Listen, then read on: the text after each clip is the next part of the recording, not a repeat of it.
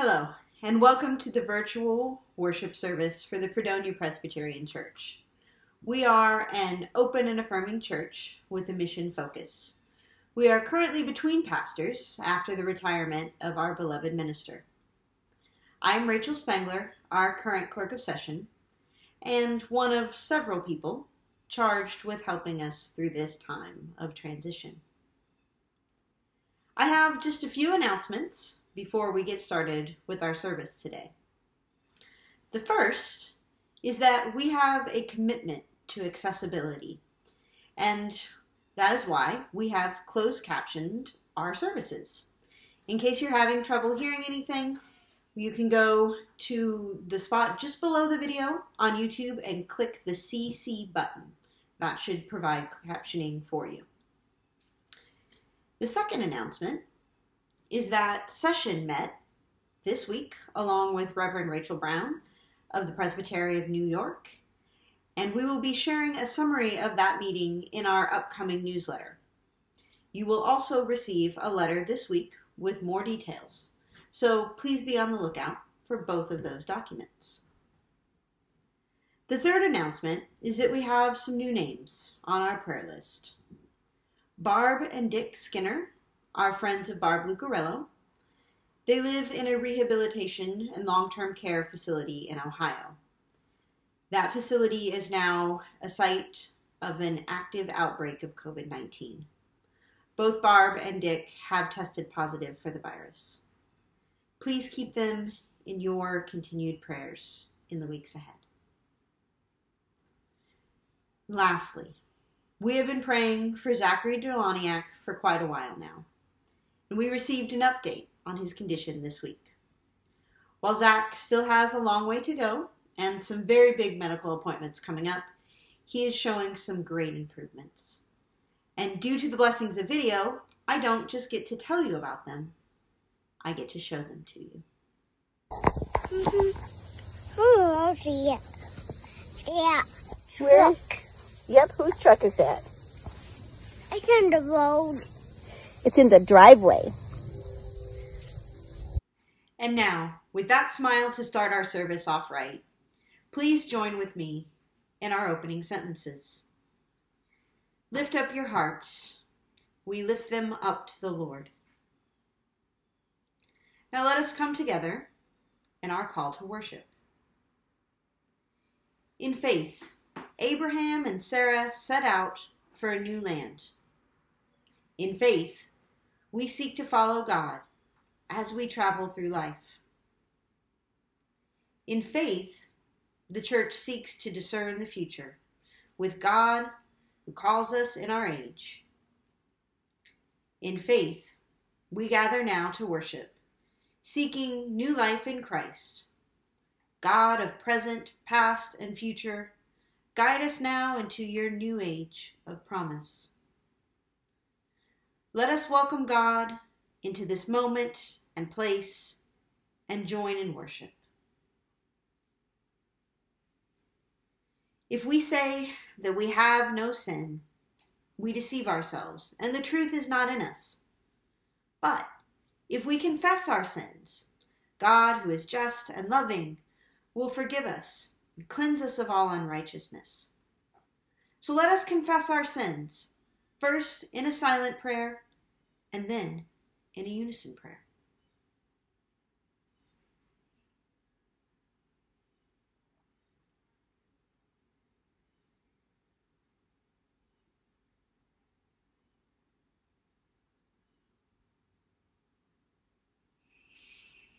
Forgiving God, we confess that we are conformed to this world.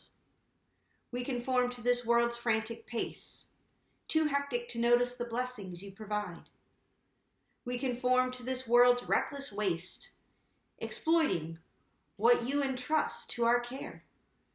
We conform to this world's shallow values, oblivious to the giftedness of people different from us. We conform to this world's impatient attitudes, preferring the latest instead of the lasting. Forgive our conformity and transform us, O God.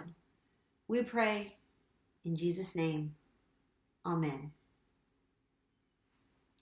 The love of God is from everlasting to everlasting. Friends, believe the good news. In Jesus Christ, we are forgiven.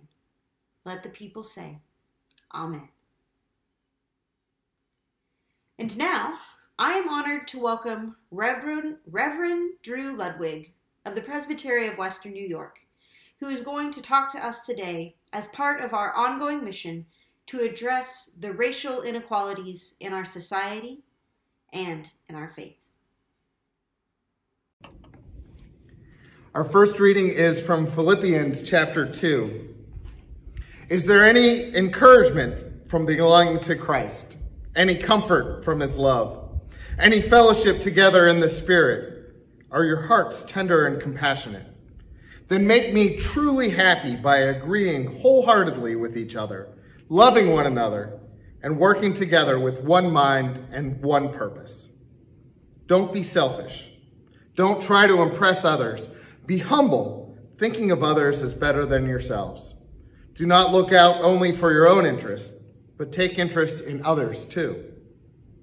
You must have the same attitude that Christ Jesus had. Though he was God, he did not think equality with God as something to cling to. Instead, he gave up his divine privileges. He took the humble position of a slave and was born as a human being. When he appeared in human form, he humbled himself in obedience to God and died a criminal's death on a cross.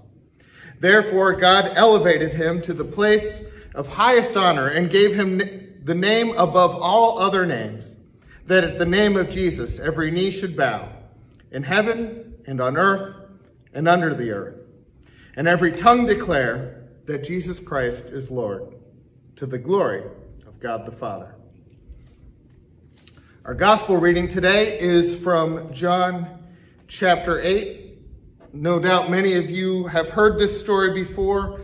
As you listen this time, I invite you to pay attention to Jesus's posture and his physical relationship in proximity to the woman in this story with him.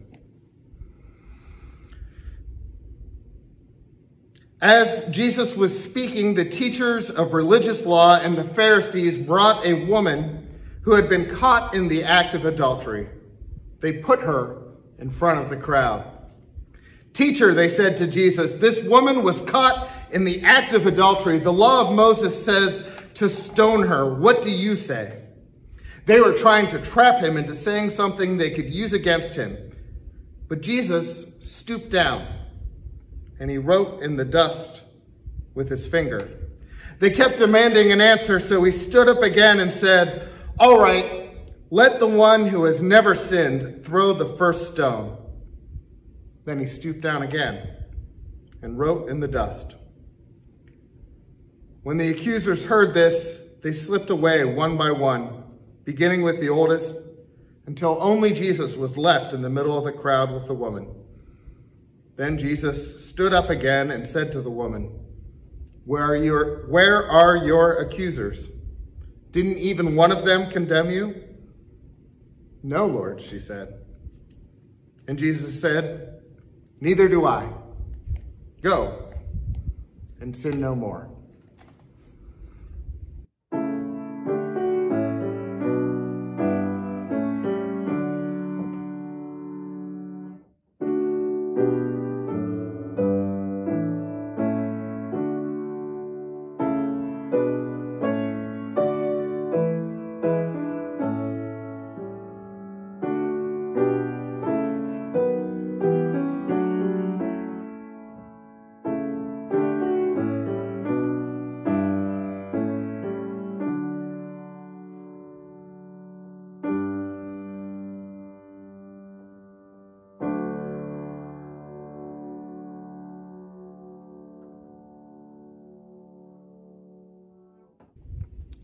If you are like me and being safe at home, you've spent too much time on the internet, maybe you saw the same tweet that I saw as protests and unrest traveled across the nation. A young woman who I believe grew up in the church said, "I was warned more about the dangers of spaghetti straps than the dangers of racism." And as we do on social media, I liked that and I retweeted that because that was, in fact, my experience. I mean, I don't wear a lot of spaghetti straps, but I heard that lesson that women's clothing is something that has to be talked about and washed and can be dangerous. And yet, growing up, I did not have a sermon. I did not hear a sermon about the evil or dangers of racism, nor a Sunday school lesson, nor a youth group lesson. And obviously, I hope it's obvious, it's something that needs to be talked about. And yet I think that we don't talk about it in part because we are so uncomfortable, especially those of us that are seen as white or that think we are white. We don't want to feel guilty. We don't want to feel responsible for something that isn't ours. We don't like talking about it because we don't have a lot of practice talking about it. So if we're going to be uncomfortable, let's start with the assumption that we're Presbyterians. And Presbyterians, week after week after week, in most churches, I assume it's the same in Hamburg, we've got a corporate confession where we pray a prayer of confession together, where we all admit that we don't have it figured out, that we've screwed up, that we screw up again, and that we need forgiveness. And as we have that corporate confession, we can have that corporate confession because we rest in the knowledge of the grace of God. That Jesus loved us and loves us while we are still sinners. So if there's any people that ought to be able to admit that we've been wrong, if there's anyone that can go into a place of discomfort, well, hopefully it's us. That's disclaimer number one before we talk further. Disclaimer number two is I'm coming to you having learned a little bit, but not making any claim to have it all figured out. We are all, especially us white people, as we engage this, we are going to make mistakes. We are going to get things wrong. We're going to say the wrong thing or think the wrong thing, and that's okay. It's better to try and make mistakes and learn and keep going than just be terrified and never try and never grow. Disclaimer number three, before we even start, is not only are we going to make some mistakes, but I'm not going to be able to cover everything. We try to keep Presbyterian worship less than an hour, right? We could talk about this stuff for weeks. So I'm going to talk about some big stuff, but we won't have it all. So those are the disclaimers. Why are we going into this uncomfortable place where we don't know everything, where people are going to get mad just because we talk about it? Well, I'll be a good preacher. I'll give you 3 reasons for that. One, living in fear, living in shame is miserable, right? If you have a secret, keeping that secret is hard. If you have a shame, keeping the secret is difficult. But once you let it out, you're free, and it has no power over you. Secondly, racism doesn't only hurt people of color. It hurts all of us. It probably hurts you. It probably hurts someone you love. Because the violence that is required to maintain such a system, quite simply, it's expensive. Even if you don't care about people that are violently attacked, and I hope you do. But even if for some reason you're so heartless that you don't, just know that those people get to make settlements. And those financial settlements are in the millions of dollars, and they come out of your pocket and my pocket. Again, let's not do the taxpayer argument, right? But if we're just going to that base level, there we are. Here's the reason, more than anything, that I want us to talk about this. I want us to talk about this because we've got the commandment not to take the Lord's name in vain. And as a follower of Jesus, I bear the name Christian. And you bear the name Christian. And I was raised that not taking the Lord's name in vain means don't say the word God or Jesus in the wrong way or disrespectful, or don't say cuss words.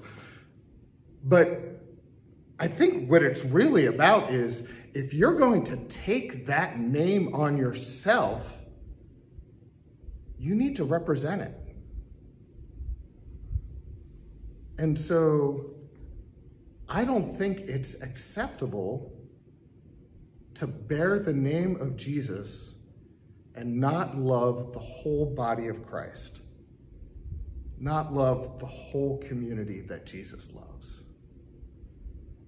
not love justice that Jesus is making. So that's the why. But hopefully we all agree on the why. How is the tricky part. What are we supposed to do? Well, there's a few different things we could do. Again, we could fill sermon after sermon after sermon with this, but I'm just going to give you 4 things, and 3 of them come right out of this story, and the 4th one I tacked on because it's important, even if it's not in this story. But the first thing I want you to realize is that Jesus, when he was dealing with that woman that was caught in adultery, listened to her. The Pharisees and the Sadducees and the crowd that brought her to him, they expected him to listen to them.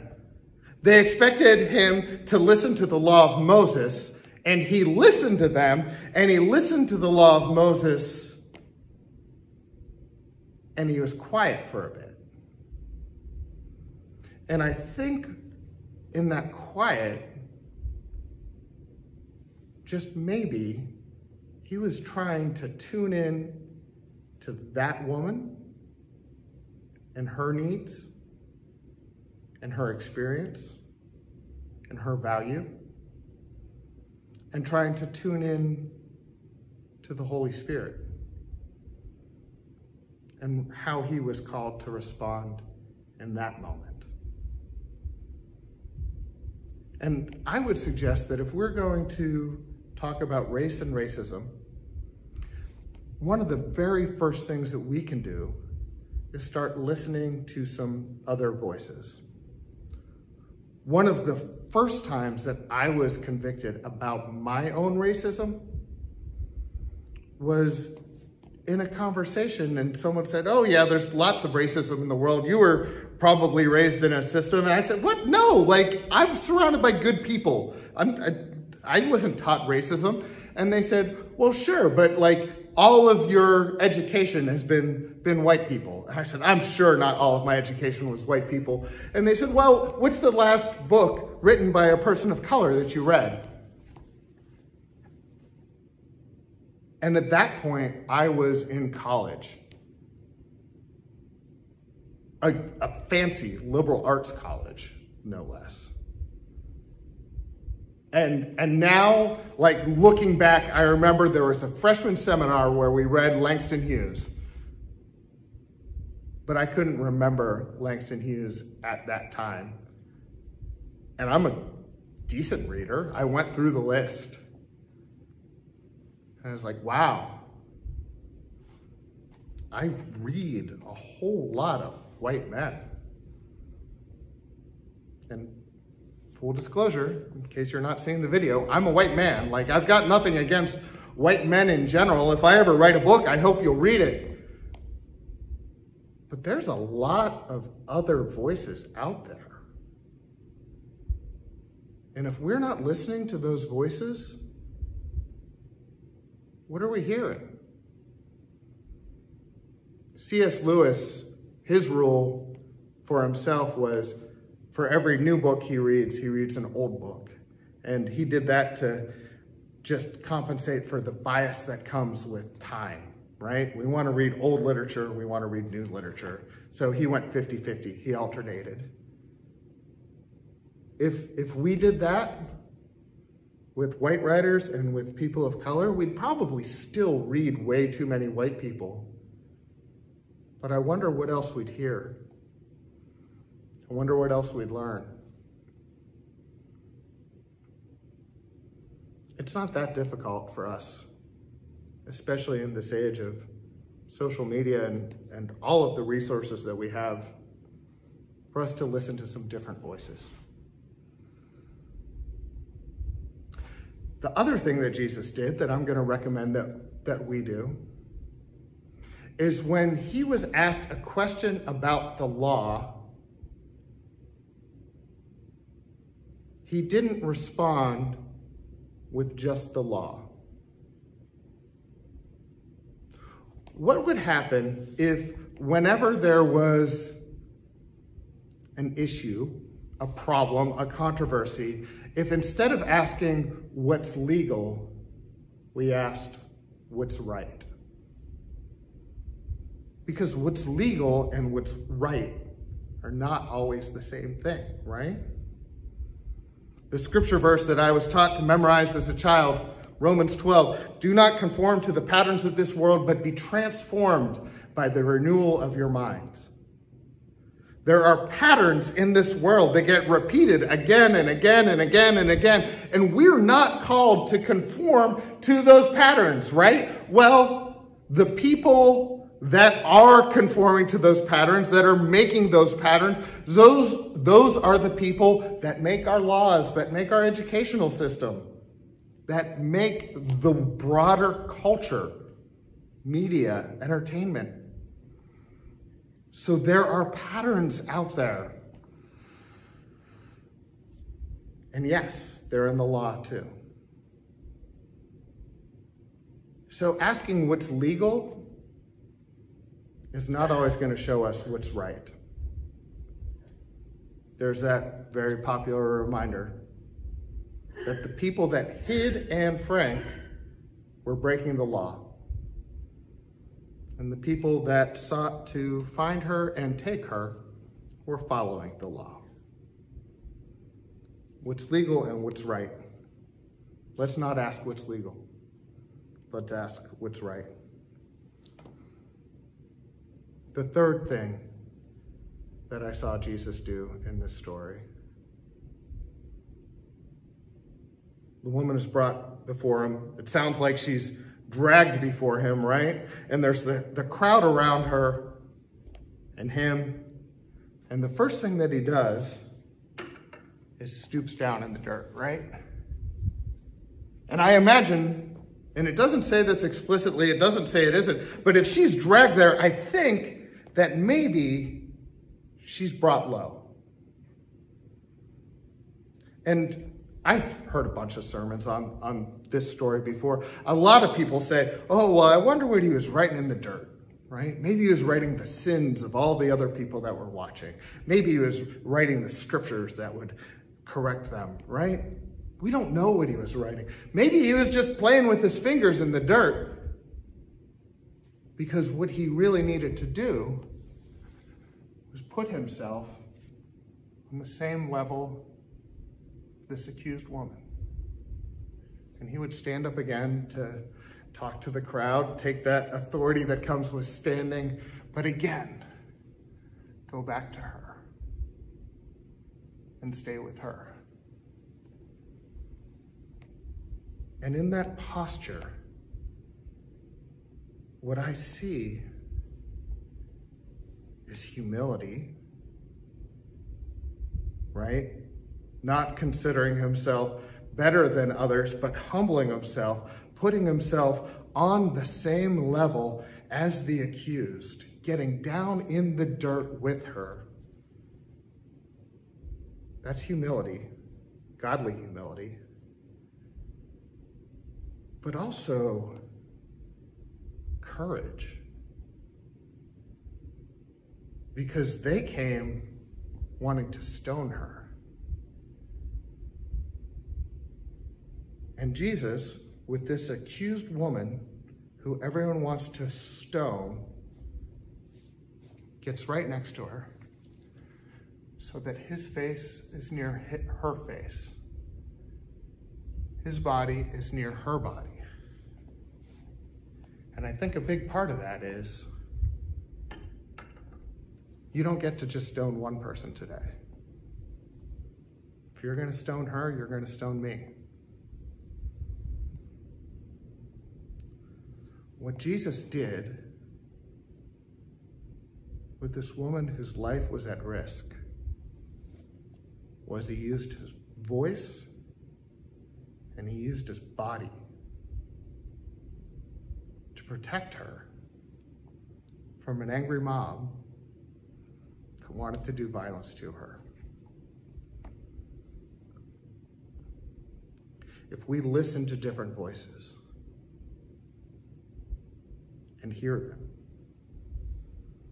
if we determine that's what is right might be different than what is legal, maybe the next step is for us to say something. Maybe the next step is for us to use who we are, our bodies, protect people. The fourth thing that isn't quite in this story, but it's frankly all throughout Scripture,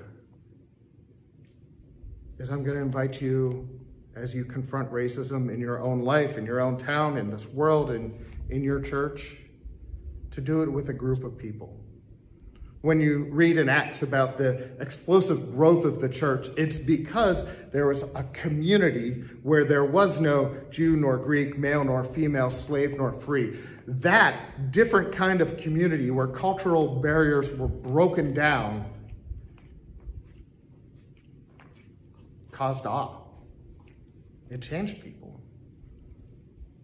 We confront racism as a community because we have more power when we work together, because we're going to screw up and we need to correct one another and bring people along and lift one another up. We do it because we're going to get tired and we need support and prayer.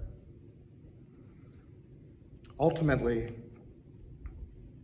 the question of racism when it comes to Christians is, who are your people?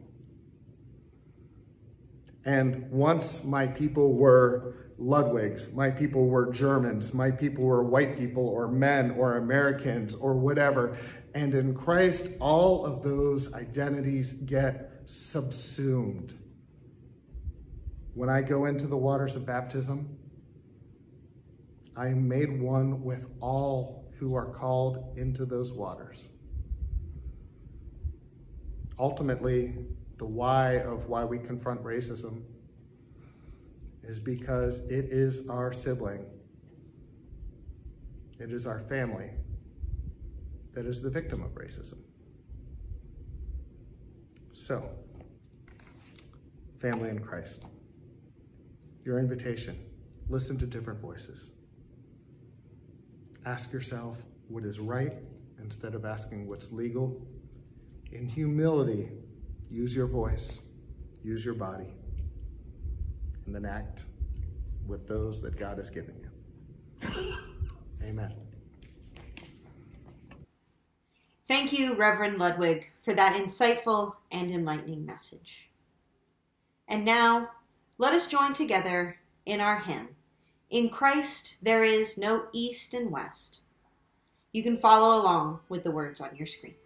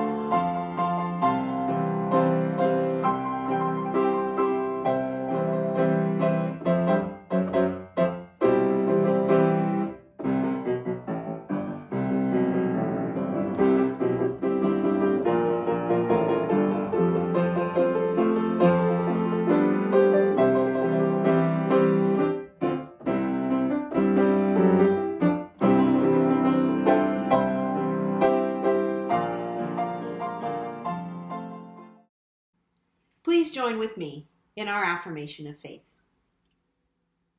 In life and in death, we belong to God.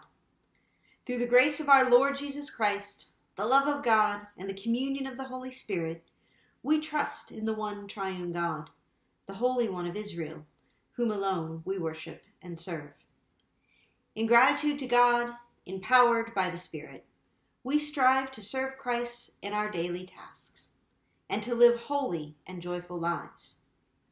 With believers in every time and place, we rejoice that nothing in life or in death can separate us from the love of God in Christ Jesus our Lord. Glory be to the Father, and to the Son, and to the Holy Spirit. Amen. And now, Let us bow our heads for a time of prayer. Gracious God, we thank you for your love and your faithfulness to your people. We are so blessed to be created in your image, and that we ask you to help us to see the same in every person. We know that every individual is precious in your sight, and we ask you for your forgiveness for the times when we have failed to act in accordance with that knowledge.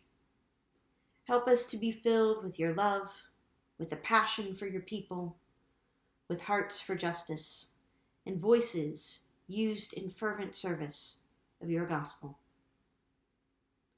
Lord, be with all of those in our own community and out in the world who are fighting for acceptance, fighting for equality. Guide them in their endeavors and help us to support them in every way we can. Please lean on the hearts of our leaders. Open their eyes and their ears and their minds to the cries of the people they serve. All of them, not just the rich and the powerful or the comfortable. Lord, please be with all of those who are charged with caring for others right now. Our healthcare workers, teachers, our scientists, our essential workers. Help us to become a culture of caring, one that supports those who bears the greatest burden of responsibility. Let us each strive to set aside our own desires and whims so that we may better serve the most vulnerable. Lord, we pray for all of those who are sick, who are living in poverty, who are living under the threat of violence. We pray for the hungry, the lonely, the immigrant, the refugee, and all of those who suffer. We pray for those who do not know your love or who have been made to feel like they don't deserve it. We pray for those whose needs we don't know, and even those whose names we don't know, because we know, Lord, that we are all connected. We pray especially for the members of this church family and those in need close to our congregation. We lift up their names now, Lord. Lori Fabritis, Richard Staborski, Rena Finko, Janet Gerkensmeyer, Greg Furman, Greg Muller, Gina Waite-Platt, Donna Heintzman, Dick Ackley, Josiah Robinette, Tim Brackett, Rachel H., Michelle Patterson, Hazel Crockless, Kim Risco, Zachary Delaniak, Travis Klaus, May Lai, Amy Calm, Milo Willie, Dick Watt, Caleb Kaus, Joy Height, the Reverend Early Waller, Judy Sumption, Charles Devine, Tom Withington, Lorraine Withington, and Barb and Dick Skinner. Lord, we also lift up the Tapaza Center for Orphans of the Church of Jesus Christ in Madagascar, as well as the Presbyterian Education Board in Pakistan. God, we lay these prayers at your feet, confident that you have already heard them. We trust in your love and mercy as we ask all of these things in the name of your Son, Jesus Christ, who taught us to pray. Our Father, who art in heaven, hallowed be thy name. Thy kingdom come, thy will be done, on earth as it is in heaven. Give us this day our daily bread, and forgive us our debts, as we forgive our debtors. Lead us not into temptation, but deliver us from evil. For thine is the kingdom, and the power, and the glory, forever. Amen. And now, friends, this is the part of our service where we traditionally take up an offering of tithes and tokens to show our appreciation for all the blessings that God has given us. If you are able and so moved, we are still accepting those gifts, which can be mailed to the church to help us continue to do God's work in our community. We remain ever grateful for everyone who has been able to remain faithful to their pledges during these turbulent times. However, we are also aware that many among us find themselves in uncertain situations. If you are unable to give financially right now, please know that we understand, and we think that God does too. So with that in mind, we hope that you will use this time to reflect on the ways that you can show your gratitude to God for all of the blessings in your life.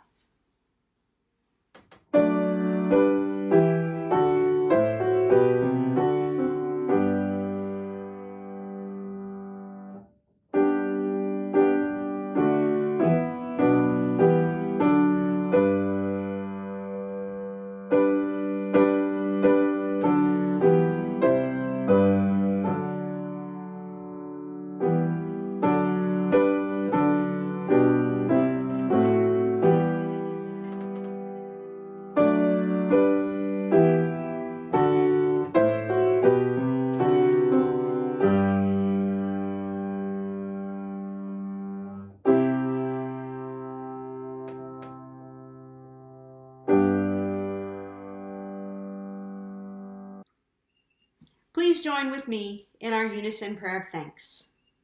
Gracious God, we thank you for the measure of faith you have given to each of us.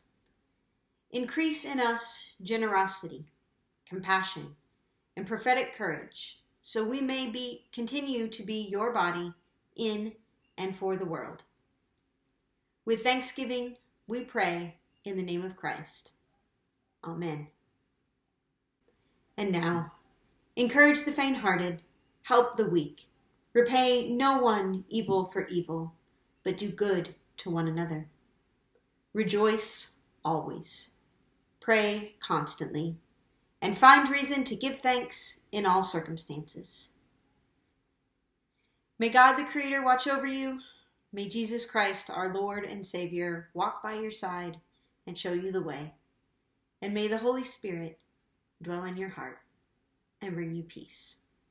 Amen.